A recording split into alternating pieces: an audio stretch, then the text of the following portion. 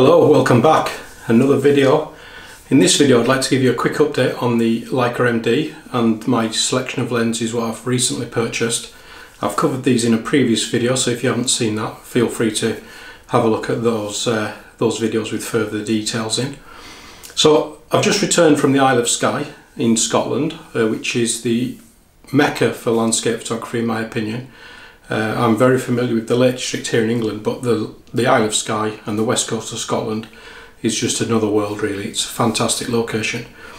So I've really given the Leica M-D a good run through its abilities up in the Isle of Skye, and on each of the 7 days I was there I used the camera quite extensively. And what I'll do following this video is I'll produce a separate video on each day on the various locations I visited and things I came away with, if you will. So this is a quick update video just to give you an idea on the Leica M-D and how I'm getting on with it. Before I get into any details, what I would like to do is say thank you very much for everyone who's positively contributed to the channel so far. I'm overwhelmed really with the kind words of support and also the intelligent comments what people are giving me and inputs. It's very helpful for me, and it's very interesting as well. You know, I do use social media on Instagram, Facebook, Twitter rarely, and I don't tend to get as much input as what you guys are giving me, so thank you very much for that. I'm much appreciated, and you know, together we can all learn something hopefully. So in my last video I talked about the Leica M-D and how I was getting on with it after a couple of days of ownership, if you will. Excuse me. And what I'd like to do in this video is just, like I say, give you a quick update. I think in the last video I made a comment about the camera going to sleep quite a lot, and there was or not going to sleep, and then the battery being flat. And I forget the guy's name now, but a street photographer from New York I believe he was, so thanks very much for your input there. He was quite kind in saying, you know, try your firmware update. Now I did try the firmware update prior to that, but it didn't work. It just said error in the optical viewfinder, which so I assumed it was okay. What I did is I tried it again, but I formatted the SD card first and it worked, which is great. So now the camera, I just leave it on turned on all the time on single shot mode, and after a few moments it goes to sleep, and you can leave it for a day or two to press the shutter button and it's back on the same level of battery charge it was before. So in effect it's like a film camera, and I love that, and I want to be able to, and I do use it like that as well. I just don't turn it off, just leave it on. So that's great. I've had a few comments about the I made a point about the EXIF data on the Summaron lens and the Summarit lenses, and again another viewer kindly commented and said there's no electrical connection between the lenses and the body, which I wasn't aware of that. I just assumed because they're all 6-bit apparently, and there is some kind of electrical connection there, then there was some talking between, if you will, the camera and the lens, but that's not the case apparently, and it's just to set the frame lines so it knows.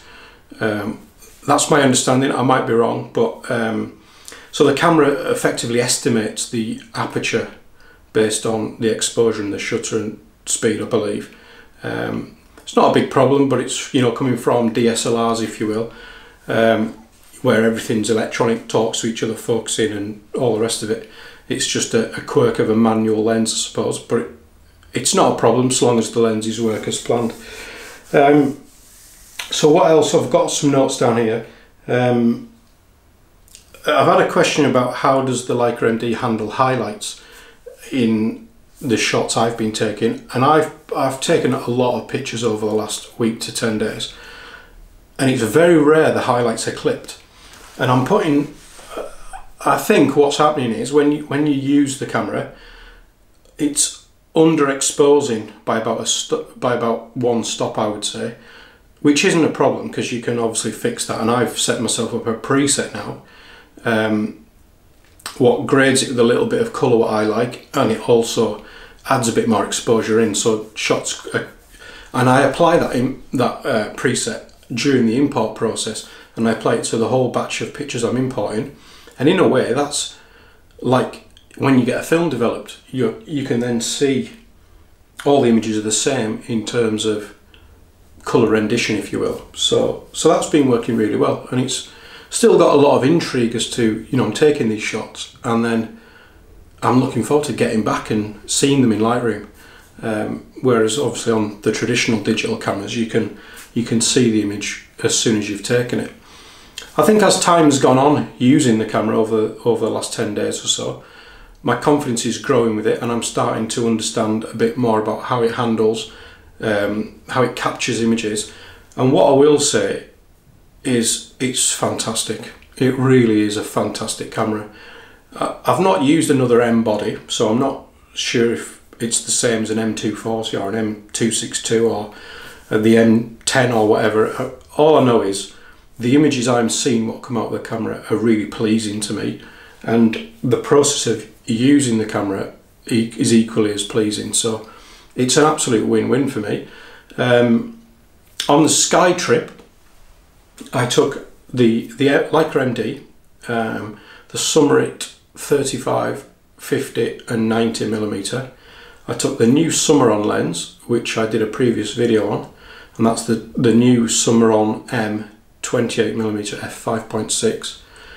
And I also took the Super Elmar 21, and I can tell you now 95% of shots I took were on the Summaron-M. What a fantastic lens that is. It's absolutely amazing. I just kept it on the camera all the time. Really small, light, convenient. And if anyone, you know, I'm sure I read somewhere that it's not as sharp as other Leica lenses. It's fantastically sharp. And in the coming videos I'll run through some examples of images I've taken on each of the 7 days, and I'll give you some really detailed views. They're absolutely fantastic. I'm of the opinion now you can't buy a bad Leica lens. Maybe I'm wrong, but I bought the Summarit line of lenses. The cheapest lens is what they do, I think, currently, and they're all brilliant. They're absolutely fantastic. I had a really interesting day down on the beach, Brothers Point on Skye, and I used the 90mm. That was the only time I've used it, I think, on Skye. Absolutely fantastic. Why I would need to spend another £1,000 on the Summaron is beyond me. I think it's blisteringly sharp. It's absolutely brilliant. So more details to follow on that. So in a nutshell, the Skye trip was excellent. It was great to get away. It was great to see Skye again. I love the place. So I think it's the 7th or 8th time I've been there now. The Summaron lens, like I say, 95% of all the images I took were with the Summaron. Absolutely fantastic. The Sony A7R II, what I'm filming this on, I've got the Batis lenses for that. The 18, 25, the 85. I've just ordered the 135 as well, which has just been announced. I've been waiting for that lens for a long time. And I've got the 35 and the 55 as well. Took all them, hardly ever used them. I took the 70-200 as well. I mean, this is a fantastic camera. It's a fantastic landscape camera, but as I mentioned in a previous video, there's just something about the Leica was. I'm a total convert. It's absolutely amazing. The sound of the shutter, fantastic. It's just really a nice thing to have, and I'm really pleased about that. So the Sony very rarely got used, which was a surprise to me, because it's a fantastic camera and it's great sensor, great resolving detail. What I have noticed is on the shoots I went on, where I took a Leica image and a Sony image, the Leica image is obviously a lot smaller than the Sony image, but the colours and the micro level of contrast, the detail, it's fantastic. I mean, I'll show you in future videos what I'm talking about here, but when you look at the images side by side, to me the Leica images are a lot more pleasing, and that's a brilliant result for me. It's I think when I bought the Leica M-D, I might have said in a previous video, it was going to be more as a lifestyle shoot, you know, the kids around the house and family things, you know. It wasn't meant to be a dedicated landscape photography camera, but it could be, and it would be an excellent camera. And what it would do over all the other cameras is it would put more reliance on you to make sure what you're doing and what you're capturing is it relies more on your skill. Whereas what we can all do with a modern day digital camera with a screen is we can stand there and we can play with the histogram, play with exposure, compensation and all these things until you've got an absolutely perfectly balanced image. And some would argue, why wouldn't you want to do that? But the thing with the Leica M-D is you have to have a bit of a vision in your mind as to what you're trying to achieve there. And I've really enjoyed that. Whether it's a phase I'm going through and I'll change my mind, I'm not sure, but I'm really very, very impressed with the Leica M-D. I don't think there's been one shot what I've had to bin because it's blown the highlights or there's a problem with the exposure. It's been pretty accurate. I think once you learn how to use it, it's a pretty good system. Other things I have noticed with it, there's quite a lot of moire, or well, I think that's how you say it, moire, yeah. You know, patterns in the shadows, where one viewer commented on, you could see that on my shirt on a previous video, which is probably part of the Sony A7R II problem, because it doesn't have a low pass filter to make images sharper. I did actually, as a side point, I did buy a Sony RX1R Mark II, which has a filter in what you can use to get rid of that. But it's, you know, shooting landscapes, it's not really a problem. What I have noticed with the Leica M-D though is you do get a bit of that effect, the moire effect on fabrics, on jumpers maybe, and also in shadows when there's like textures of sand on a beach perhaps.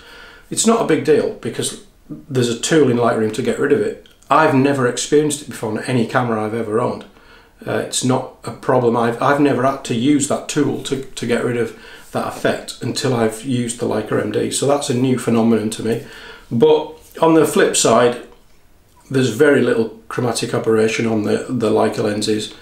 There's very little distortion in way as I can see it, and they are very, very sharp images. So more than usable for what I want to do, which is to take it with me all the time and capture life's moments, special memories, you know. And now I'm confident, 100% confident, I could use that as a landscape camera, no questions asked. And I'm going to do that going forward. And the other thing, what I want to mention as well, is I haven't put one filter in front of a lens on the Leica M-D, and that is probably a first for me. When I used the Canon system, I had all the Lee filter rings on the end of each lens I owned, and I was constantly swapping filters and this, that and the other. When I got the Sony A7R II, less as much of a use of a filter on that camera because it had such a wide dynamic range, and the sensor is so forgiving in terms of what you can recover from a highlight or what you can boost from a shadow. And I still stand by that sensor is probably one of the best sensors you can buy on the market at the minute. I've not tested them all obviously, but in my experience it's fantastic.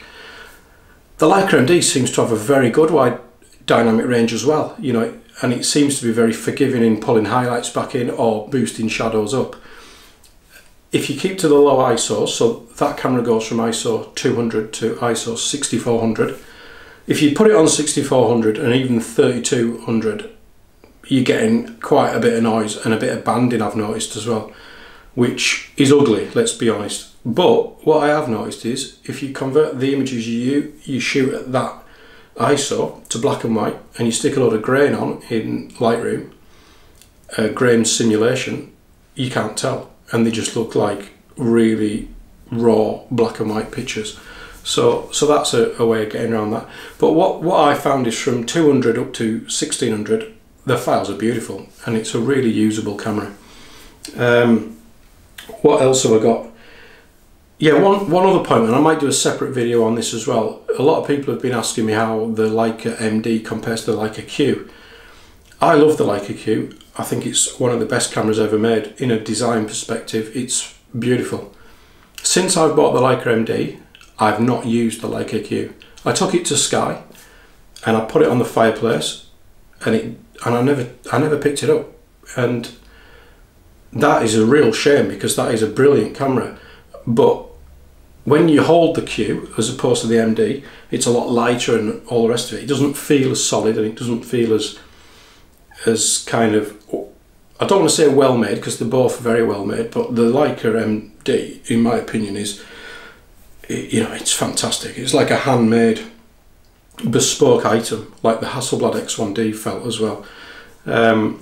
So the Leica Q, I'm not sure what I'm going to do with that now, because I absolutely love that camera, but you know, it's a lot of money tied up in a camera what didn't get used, and I'm feeling that, because I think the Leica M-D has just surpassed my expectations as to how good it is. And I think as well, with the really compact Summaron lens, it's been a revelation. The only downside, I would say, or the benefit of the Leica Q over the MD, is it's obviously got a macro mode on the lens, but you can also focus a lot closer. So one of the things I have noticed with the Leica M-D and the lenses I've got, which obviously the Summaron and the Summarit, I'm limited to about 80 centimetre focal distance. So if you sat opposite someone and you want to take their picture, you know, I have found myself stepping back a few times, whereas on the Q obviously you wouldn't have to do that.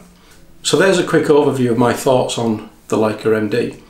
I had a comment the other day from a guy who was, well, a bit of a conversation, and he was suggesting that, you know, the Leica cameras are good for street photography, but maybe not so much for landscape photography, which is a valid point. In my experience, I would tend to agree with him, but now that I've used this camera, I would disagree, because what I found was, when I'm looking through the rangefinder, you've obviously got your frame lines to indicate what lens you're using, but it's nice to be able to see and highlight different focal lengths, so you can say, well, actually if I swap lenses, or if I move around, I might get this composition instead. One really strong example I had of that was when I was at Brothers Point on the Isle of Skye. I was using the 90mm lens just to take some details within the rocks on the beach and things, and as I was taking a picture of some cliffs off in the distance, I noticed this thing floating in the water, and I didn't register it at first, and then it disappeared, and I thought, hang on a minute, and it was a seal popping its head up through the water, which is the first time I've ever seen one in the wild. And luckily I had the 90mm lens on, so I started shooting away at it. And what I noticed was, as it went under the water, I could maintain looking through the viewfinder, and I had a really wide view, but only the centre of that in the 90mm portion would be captured by that lens. So when it resurfaced somewhere else within the 28mm wide frame, I just quickly moved and shot it. I wouldn't be able to do that with any other camera system, you know, because when you look through the viewfinder, you would see 90mm, so you'd be seeing a very tiny square of the sea, and if it popped up an inch over here, you wouldn't see it. So I was really impressed with that from the Leica, and I thought, you know, maybe I got some images there what I wouldn't have got otherwise, had I have, because it was coming up and bobbing up and down, you know, and looking at me and various things. And I'll go into these images in more detail on the relevant day of shooting in the coming videos. So, you know, don't fall into the trap of thinking, oh, a rangefinder is just for street photography, because in my view it isn't, and it can be quite a useful tool. So yeah, I think that's pretty much gone through my list of all the things I wanted to mention. Very pleased, very happy with what I've achieved on Skye. I think I said on the pre-Skye video, which was the hour-long rambling showing you all my 10 years of images from Skye. So if you saw that through, thanks for your commitment in sticking with it. But in the preamble at the beginning, I set off with a target of getting up to the Old Man of Store. Unfortunately, I failed in doing that, and I failed in doing that simply because I didn't have the energy to actually walk up there, which is a real shame. But on the positive side, it just means I've got to go there again, and I will do. So that's something to look forward to. So I was a little bit disappointed with that, but at the end of the day, you know, it is what it is. I can't do anything about it, and I can't let it beat me. So I didn't get up to Store, but I got to a few other places which I'll go into more on the coming videos. So I'll end this video with a few of my favourite snapshots from Skye, and I'll elaborate further on these pictures in the the forthcoming videos over the next few days, and I've got a lot more shoots planned in the Lake District coming up as well, so if you want to stay tuned for that. So thanks again for all your support, all your comments, and this community of people of investing time in watching my content and giving me some feedback, commenting and following my channel. I very much appreciate that, and I'm actually quite humbled with all the positivity what people are giving me, so thank you very much, and I look forward to seeing you again on the next video. All the best for now. Take care. Bye bye.